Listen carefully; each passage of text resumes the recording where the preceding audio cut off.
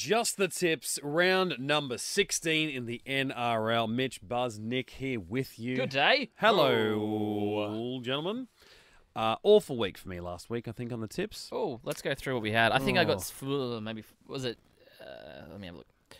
I tipped the Sharks. Dolphins beat them by 2 points. Tipped the Raiders. The Cowboys smashed them. I believe I famously said in that podcast last week, Cowboys let me down last week. I'm absolutely not tipping them in the cool conditions in Canberra, and they came back. I think I said the opposite. I got 6 out of 8. So the ones I missed obviously was the Titans, and I tipped the Sharks as well. I was none from 4. Lost the Broncos and lost the Titans against the Tigers, which was really a flip of the coin that game. I was none from 4. Ended up finishing with 4. I just knew I was off for a shocker straight away. As soon as the Sharks went down, thought seeing Hammer run the length of the field, went, this is going to be a I won in the game as well. Yeah, I was happy about that. Like, I was actually happy the Dolphins won. I was going for the Dolphins, but I had tipped the Sharks. I didn't think they... I will say, Trell Mitt dominating on Saturday night was...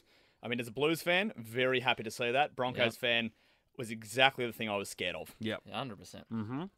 Mm-hmm. Was a short week this week? How many games is there? 5?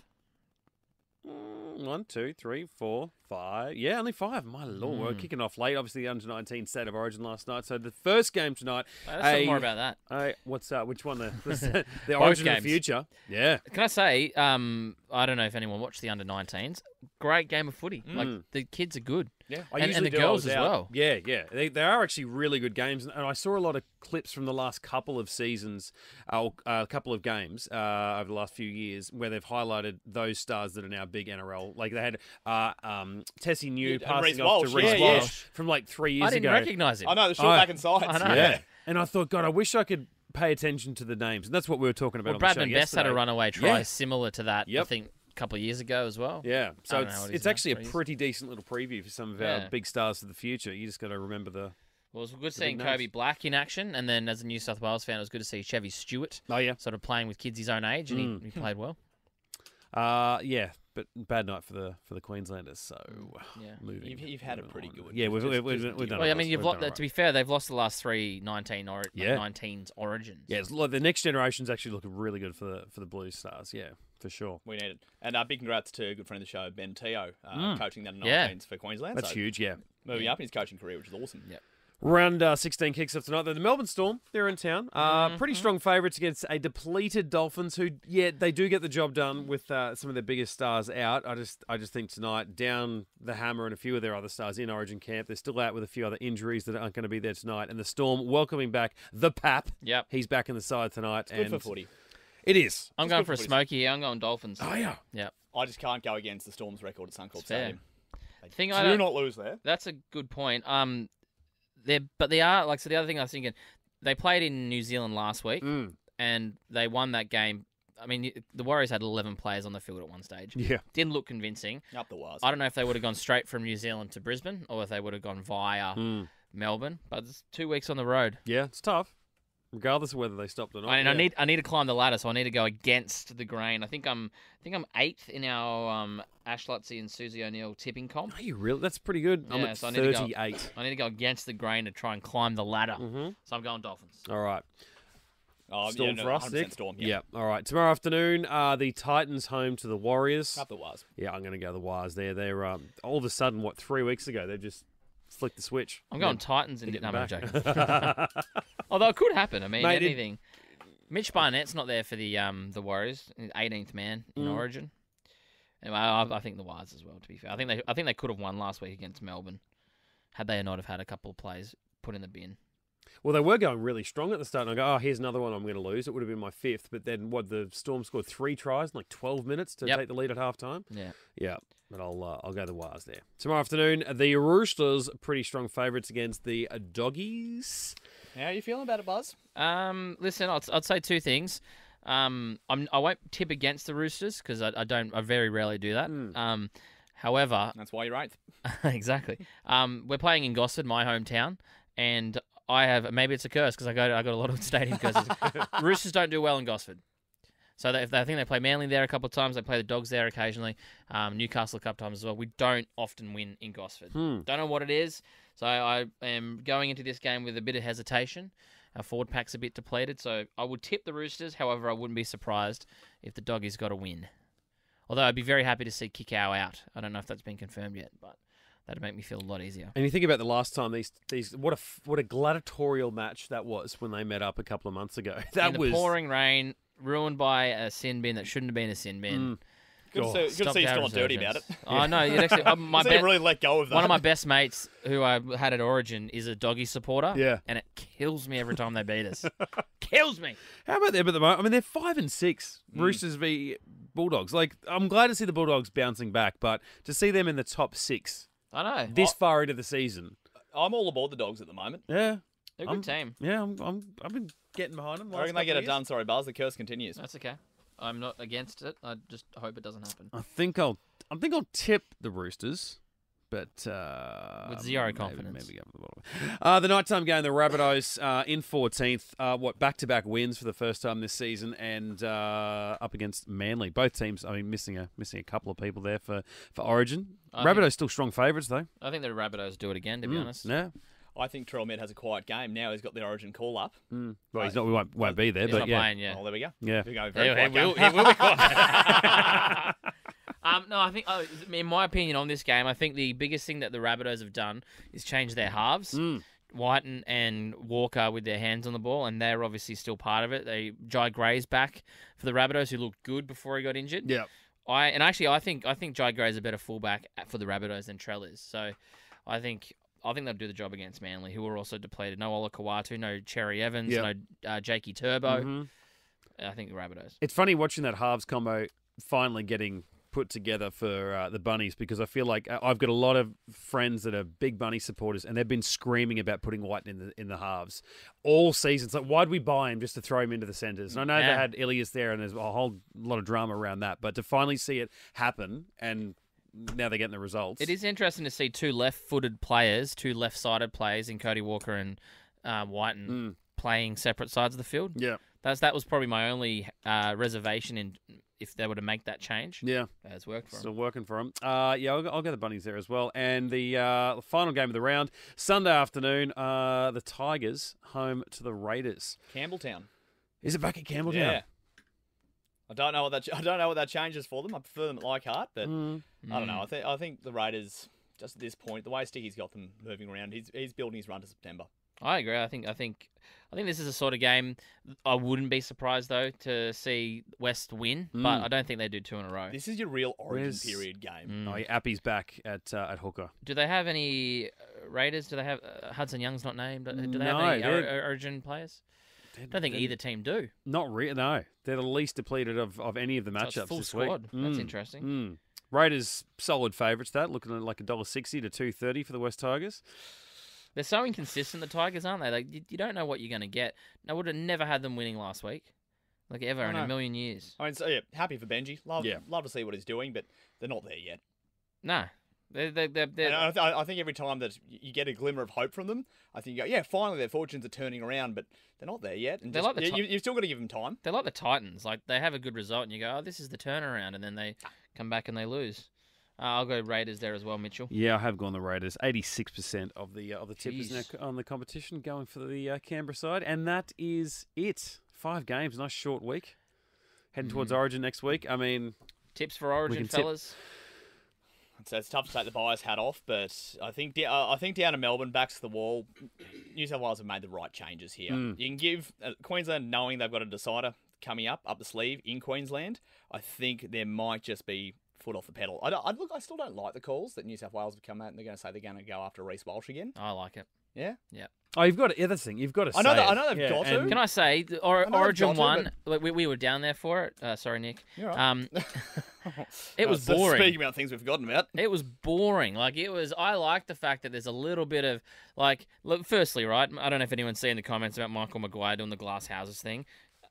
The words he says doesn't correlate to his face. He looked so uncomfortable saying those words. It was weird. I've seen this in sport where some PR team has got in their head and going, hey, you need to stoke the fires here. Yeah. And there are some people that can't deliver those messages. And that's fine that Madge can't deliver it, but it's awkward. But you know what? But I like that it started a little bit of Billy Slater hating on Maguire. And I don't know if they would have been together because Michael Maguire came through the Storm coaching system. I don't know if he was there when he needs some villain story Billy was there. But it's made it a bit more interesting. Yeah, I missed that.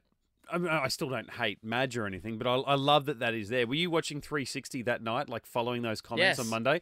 They spoke about that for 25 minutes, and it was a really weird conversation. If anyone who's not a footy fan and doesn't watch football chat like this and chat shows, to come in and go, are these like 4 grown men seriously arguing over who said some naughty words? But at the same time, first of all, that's most of that program. Yeah, so sure. They've got to fill that time out. Yeah. But no, I was enjoying that, especially like Gordy would sit there and just sort of like when Billy got brought shut up, on. Gordy. Mate. Gordon Tallis. You guys say Gordon Tallis is a Queensland legend. He's got a worse record than Mitchell Pearce in Origin. In Origin, does he? He's lost more games. He's not, I think he's got a lesser win percentage. I think he's won 5 games and Mitch Pearce won 6. Really? Yep. No, mate, don't come There we go. Wow. Sorry, hitting you with facts. I know you guys hate that. No, I'm not arguing. I actually didn't know that because he obviously it was then that was a strong Blues period where Gordy would have been playing the late 90s through until It was a strong Queensland period when Mitch Pearce was there. it was indeed, yeah. But I wouldn't have thought that Mitch would have been selected as consistently as what Gordon would have been because Gordon was the captain there for a while. I'm pretty sure Mitch played more games. I'm 90% sure. Someone, you Google Gordon Tallis Origin games. Sorry to turn the pod into this. This is the tale of the tape that I never expected to see. I know. Yeah, no, I'm not having no arguments. That would actually be a fascinating piece of trivia because who's won more Origin series, Mitchell Pearce?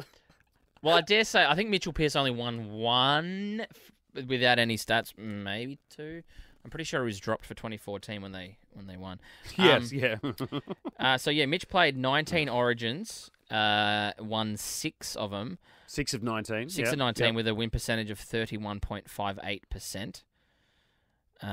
Should I have a look at Gordy? Yeah. So I'm at this internet over here. That's all right. Terrible. I'm on 5G, mate, because I don't trust Nova's Gordon Tallis. No, they don't allow you to get into porn sites like you like either. It's not like it used to be. He played 20. All right. He played 20. I haven't got the win stats. Did he? Because I've got 17 appearances here. 17 appearances. Oh no, you know why? Because 3 of them were during Super League. Oh, it doesn't count. Yeah. 5 wins, 29%. I'm sticking to my stats. I wonder whether he's got the medal though, because like the Queensland side, once you reach 20, you get the Dick Tosser Turner medal for the late great manager of the Queensland side. So that would tip him in. Well, actually, no, hang on. Sorry, what I'm looking at says 20, and then there's another 3 for. So I reckon someone's fudged some stuff if that's the case. Well, I mean, I'm going off the very reputable website of rugbyleagueproject.org. Well, there's probably a lot more sort of. Is it .org? They just want to get the information out there. It's non-profit. I mean, yeah, I was a yes-anding to you there, Buzz. Like, going, well, like Gordy there, sort of loving what Billy was saying, and everyone else loving Madge, and then there's sort of back and forth, and just sort of having people there just arguing because it does get. We needed that, I think, after Origin 1. And look, if you're Blues media, it's very good. It's like, let's focus on this rather than what happened in game 1. And then the Queenslanders won't like the idea. You haven't got Billy Slater. And that was even an argument. Are they having got him as a coach or as a player? And blah. And I'm like, who cares? It's brought some theatre to it. I mean, yeah. And look, it's a 5+ week cycle concurrent with the NRL season that you've got to keep going. You've got to keep that media machine ticking along. So yeah, absolutely, you got to inflame some stuff. You talk about the boring. Was it the lead up or just the result? Because the lead up. Well, I mean, to be fair, the result was weird, man. Like we were sitting next to each other, and it took me until I reckon it got to 2 minutes to go, and I'm like, oh, I actually feel good because I'm so used to feeling on edge the entirety of an Origin. You can be 5 minutes out and you can be up by 14. I'm like, anything could happen at this point. And for me, I think it changed the psyche of me because I was like, okay, well, now Queensland are supposed to win. So it didn't hurt as much, if that sounds right. But I think the lead up to it was boring. And he chose a boring team. Like it was just a friend, like Jake Turbo as a captain. He's just a friendly dude. I think Ash said it, who's a passionate Queensland. He's like, oh, how can you hate Jake Turbo? Yeah. Like, he's such a nice dude. Yeah. I felt the same with Boyd Cordner a couple of years ago when he was up there, and I'm like, I don't hate this guy. Yeah. And as a New South Wales fan, and like very rarely will I credit Queenslanders, Billy Slater is a phenomenal coach. I don't know if that would translate to NRL, but he's bloody good at Origin level. Yeah. And you need to try and do something to rattle him. I don't know if this has worked.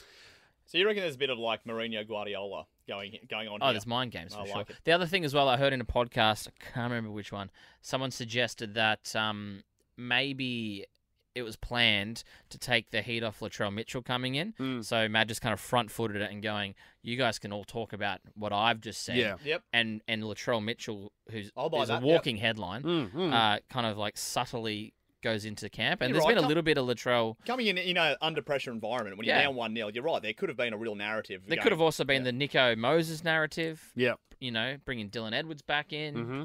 So I don't know. There's probably... But it felt weird watching Michael Maguire try to be mean. Yeah, I know, right? It just didn't feel genuine. And I wonder whether it's got a negative effect because, you know, we were talking the other day, and I think the best thing Queensland could do is not talk about Latrell Mitchell, and the media could not talk about him, and that he's this and all the bad things about him, and that how he could fall away and how he's a great. Just go out there and either not talk about him at all or talk about how amazing he is. Yeah. Don't talk about anything else. You don't stir him up. Like you said, Madge has taken the focus. I love that theory. Could take the focus off him, but then all of a sudden Queensland's not talking about him either, and it's like he was never there. There was never any should he have been there in game one and all this other stuff, and what are we going to do and how no one's talking about him at all. So I wonder whether that works in his favour because he's just got it in him to, if you piss him off early, he'll do something dumb. And I'd love to see him get that out of his game because I hate seeing players, regardless of whether they're on a team I support or not, you can see them there and you're like, I can see you've got so much potential to get to blah, but you just cannot get out of your own way. I think the struggle for Latrell will be defending in the centres. He'll obviously won't run as much. I think I heard Jason Demetrio say in a podcast as well, listen to a lot of podcasts, and I'll be listening to this one, that Latrell injured his calf last year, I think it was, because he wasn't used to doing short, sharp movements, getting back, defending in the centres. He's used to long strides, and he didn't condition himself properly for that sort of centre training, which is interesting because that's obviously going to be intensified in a game. Yeah. So I think that's, if I was Queensland, I know left edge is pretty strong for you guys. I'd be almost flicking that and going Reece Walsh sweeping plays out to the right and isolating Latrell in defence. And to your point, you don't even have to get under his skin. If he makes a poor defensive read that leads to a try early on, I reckon his confidence is shot. Well, we're seeing him do that at fullback for the Bunnies. If he if he doesn't run across and he misses out on getting to the try scorer in the corner, for the rest of the game, you'll see him be 10, 15 metres off the pace because he just doesn't look like he puts in the effort to get over there fast enough. He looks like he's jogging. You get pissed off as a Rabbitohs fan or tipping them that he's not putting in the effort there. So, yeah. Not to say as outsiders here, we can identify that. So New South Wales team outs, that memo's getting across. They got everything covered. Help him out in defence, but what he brings in offence, I don't care about defence because first time, as I said in game one, we did look dangerous, and that was even down with 12 men. So if we actually have that flair there, then I would take the minus 50 in defence there. My only worry about that is though, you guys could have been 12-0 up. You should have been 12-0 up before Sawali got sent off. So Hammer should have passed inside the actual moment that Reece got knocked out. Do you remember he made a break and then he tried to run himself and Teddy got him? Yeah. Whilst everything was happening in the background. Yeah. 12-0 up. That's against 13 players. That's in 7 minutes. That's story done. Yeah. But do you know what I mean? And then maybe when we went down to 12, there's a bit of complacency that sets in, or it galvanized the Blues squad. So they're like, let's just try and beat them. So I don't know. Queensland. Take that in with a better, worry me. like you said, a better team though. The Blues, what they were doing that first 20 minutes. Much better team. Yeah, and I want to know the points because generally, I feel like the last 10 years, game 2 has been where it's a blowout in points. Whether it's both teams or Queensland have won a 4 to 6 point margin in game 1, and the Blues will come out and put 40 on us in game 2. But it's the same story every Origin. It's like coach picks team 1, team 1 loses, 7 changes for team 2. Which are the players that everyone said should have been in Team 1. But it happened a few years ago when it was Josh Adokar was not in the squad. I think I can't remember who. Okay, that's right. He kept him out. Didn't play. There's another player who I think Jake Turbo wasn't in the squad for Game 1. They lost. They're like, let's bring back in the players that we should have. Went over to Perth, and maybe was that they year. went nuts over in Perth. It's going to be good. Yeah, and then using that game, I think Queensland will put the cue back in the rack and go, we've got game 3 up at home. Yeah. We'll have them figured out by then. There's 30-year difference, but the only time New South Wales has ever lost in Sydney and then had to win a neutral game and then play a decider in Brisbane was in 94. Stats. Miracle try? Yeah, miracle try. Queensland won in Sydney. Miracle Did try they game. lose that series? Game one that we did, and then in both years, 93 and 94, we won game one. But 94 was game one in Sydney. Miracle try, we win in the death. Game two was at the MCG. New South Wales won. Then came for a decider in Queensland and won. 30 years on. That's what they've got to do. They've only ever done it once before, lost at home, win a neutral game to push it to a decider in Brisbane, and have won that. They've only ever done it once. I never knew that Queensland lost that series. Yeah. Classic Queensland to really blow up that series and make it all about them. I liked her because it was Dad coached 93 and 94, and he won game one both years and went on to lose the series. So I've got to host an event at Suncorp on game 2 night next week. And I'm like, how much of a dick do I want to be to my own father where I go? So Billy's obviously got to go against history. Actually, strangely, you were the team that coached the team that won in Sydney and then went on to lose. I think you got to do that 100%. Oh, I will. And he'll sort of... Will he be there? Because I know I saw him in the commentary box at Triple M. He won't be. Well, he's at this event that I'm doing. It's at Suncorp Stadium. True. Yeah. So he hasn't got the call up to do the commentary, Unless they don't know that the people are organising it, or he hasn't communicated that. I'm working with them today in another event. Maybe I should bring that up. Otherwise, they might need another Dan special Ganane, who calls those games, he is very quick to shut down. Like I think he did it when he called the Reece Walsh hit. Like fantastic call. I think he's the best caller in the game personally. Play by play, absolutely. I think across both TV and radio. No, not many people can do both. I think he's a better caller on radio. I think he's looser on radio than he is on TV. For sure. Yeah. There's more of an art to calling on radio. Yeah. He's so good. Do you remember when Hadley made the jump to 9 and he was still calling it like a radio announcer? Yeah. And then the 3/4 there, blah blah blah, and this is happening. So we can see that. Just talk about it. Don't tell us what's happening. It's a giant problem in AFL. The radio callers going over to TV. Yeah, right. And they are terrible. But anyway, sorry, I don't agree. Well, Ganane, I think Gerds was in there. It's about to jump in, and then Ganane shut Gerds up and was like, just let the moment happen. Yeah, but he's different around your dad. Really? I love watching Ganane because reverence. Your dad will talk, and Ganane just takes a step back. Oh, really? Listens to the king. Yeah, it's even really impressive. Well, if that's the case, I don't think my old man knew what to say because I was looking at that video and he was in the corner. Obviously, Ganane in the middle, Girdler on the other side, and Dad was just sitting there, wow. Oh, wow. And I'm like, I think it was like, do I pay attention to the play or holy crap, he just got absolutely smacked in the head. So that's interesting. I'll have to... This is now a Dan Ganane Stand podcast. Appreciation podcast. I'll watch as I pivot this, and one day we'll somehow get it into their contracts if we can. But God, I'd love to see just a Queenslanders only call from yourself, from Ash and Lutzy. I'm pretty sure, not from them. I'm 90% sure that has been the thing. The concept, not with the boys. No, the concept exists, but I want it. Us. I would love to hear the guys do a commentary, Ash and Lutz for sure. But that would involve them working after 9:30 a.m. Thanks for listening to the Tipping Podcast today. Maybe we just put a mic on them during the game, and it's warts and all. Yes, as of course, unofficially brought to you by Tough Man Refresh. Tough Man Refresh.